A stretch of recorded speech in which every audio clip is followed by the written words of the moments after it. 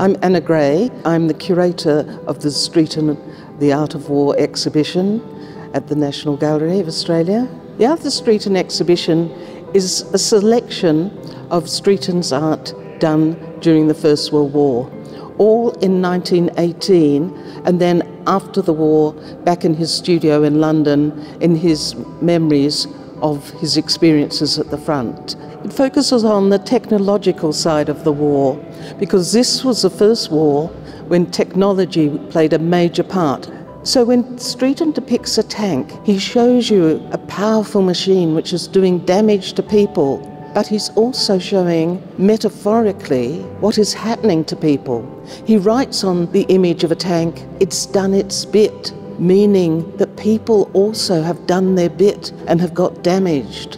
In a wonderful painting, lyrical view of a landscape with men bathing, washing themselves after being in all the mud of the trenches. He shows a splosh. An indiscriminate shell has landed in the lake. It's landed some distance from the men, but it could have landed on the men, and could have landed on Streeton. He doesn't have to tell you any more than that to tell you what a terrible war it was. It also shows how modern Streeton could be. It shows him as a very, very capable watercolourist. We don't very often see his watercolours, but he's at the top of his ability in doing these watercolours. He's also absorbed aspects of modern art, but in a representational way.